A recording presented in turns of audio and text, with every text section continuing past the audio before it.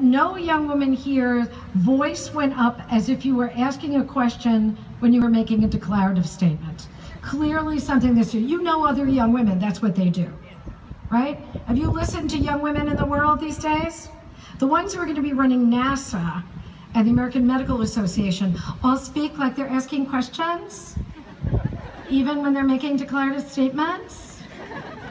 So it's the first lesson I give at the University of Connecticut, where my students come up and they say, "Professor Barreca, I'm your advisee." And I say, "Okay, dear, tell me your name." And they go, "It's Stephanie Smith." And I'll go, "Honey, I don't know."